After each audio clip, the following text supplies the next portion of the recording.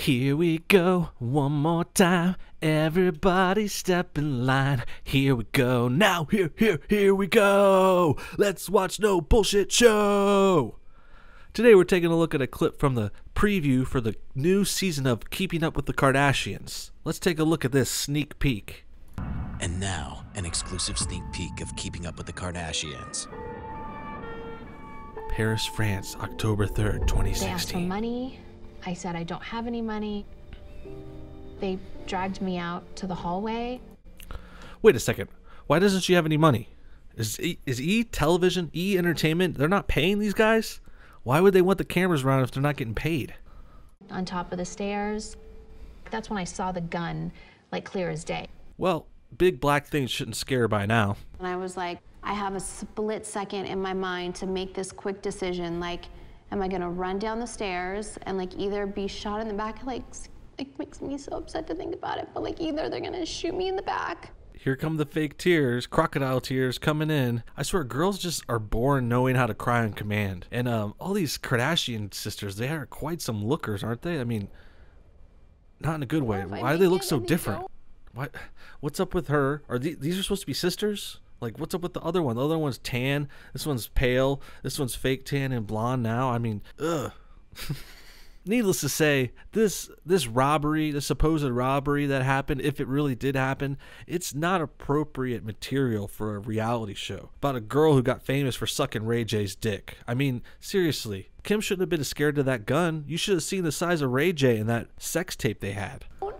If the elevator does not open in time or the stairs are locked, then like I'm Ooh, I hate that high-pitched, screechy girl voice whenever they get all verklempt. And there it is, like, I can't control myself. I don't know what to say. I can't talk anymore.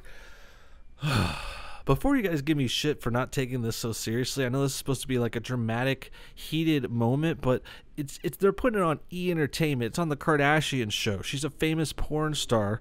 These girls, I mean, this is just weird, odd, clickbait bullshit. There's no way out.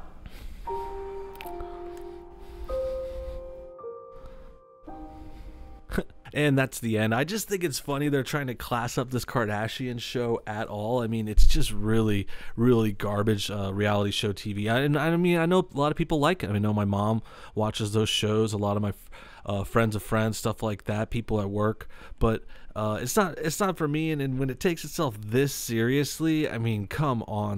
These episodes of this show, if you guys ever seen other ones, they have ones about like the cake going wrong at a party, or someone sent a text to her boyfriend. I mean, the stuff is very, very benign, and then they try to bring in this robbery plot. It just seems like they're kind of exploiting this situation. It's a lot like what the storytime people do on YouTube now. You know, one thing could happen to them and they immediately turn to their outlet. The Kardashians just have a bigger outlet. You know, their outlet is E Entertainment and Keeping Up with the Kardashians, and then they had the I Am Kate show as a spinoff, and whatever spinoffs they've had. They've had 10 different versions of it now, and that's where they go. It's like before this started, you know, 10 years ago, 15 years ago, before YouTube was even that big for that, not that known for that. I mean, it's been around, but now we're seeing it more and more on YouTube, and this is just kind of a highlight version of where it came from. It came from TV. This isn't the first time this has happened.